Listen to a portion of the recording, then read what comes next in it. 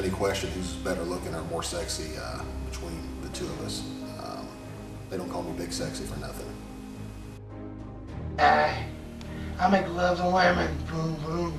I don't know, God, who cares? I'm repulsive and sick, but I make great love to women. They don't love me either. But I tell you what, they pass out after 5 minutes of doing it with me. I'm great. Nobody knows about me.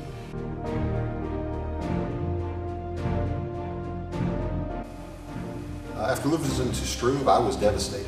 I don't like losing at anything, and certainly didn't want to lose in the UFC in front of that many people to a guy that I should and would beat if we fought again.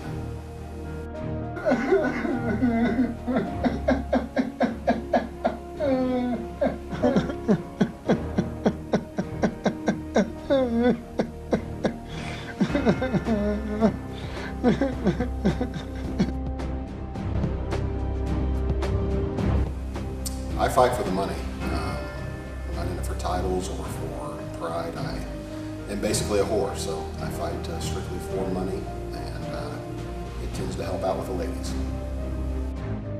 My anaconda is huge. I cannot quench his thirst.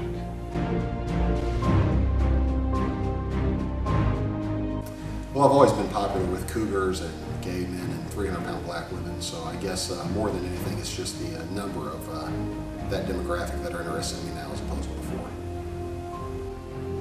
I hand out intense pleasure to women. I surf women like people surf the web. I've been told I'm very charming. You know, I also think I'm probably the best looking guy over 6'6" I've ever personally seen in my life. And overall, I don't know, I'm humble. I guess my humility is the biggest quality I've got going for me.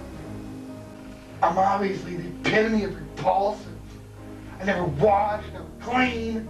Not only that, but I got the butt rash between my butt cheeks, which nobody can identify. My training regimen stays pretty much the same year-round. We work a lot on cardio, despite my last performance. A lot of cardio, a lot of jiu-jitsu, a lot of wrestling, and as little striking as possible. They used to torture me.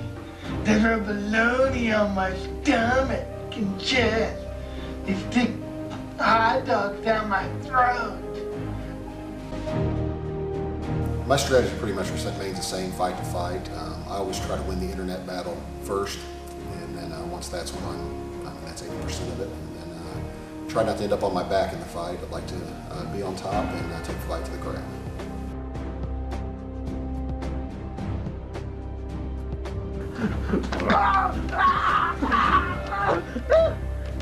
Hey man, what's going on? What do you think you were here just to make one of your little videos? I don't know. I'm here to make one of my videos now. Get him down. What? Get him down. No. Get him down now. Does that hurt? Yes. Come on.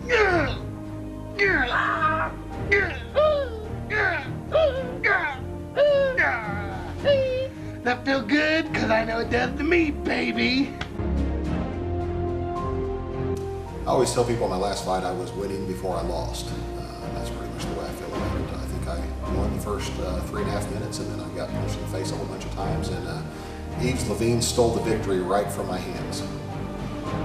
He did not know Darby. He met me. I made him suck on me.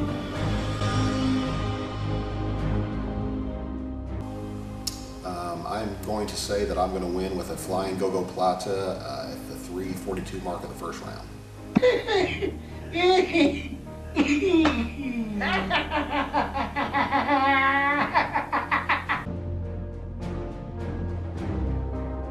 I get recognized a lot more for sure now. I also have a whole new set of friends. I got rid of all my old friends from the past. Now that I'm famous, I kind of upgraded in all areas.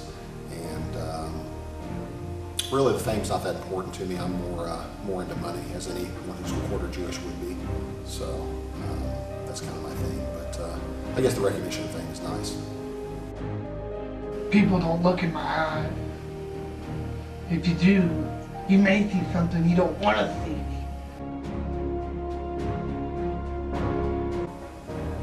I would say it's very likely to go one of two ways. Either I will beat Morecraft and continue my climb to the top before winning the title by the end of 2012, or I will get beaten by Morecraft and get cut by the UFC and be fighting at local shows for the rest of my life. Or somewhere in between. It could be any one of the three.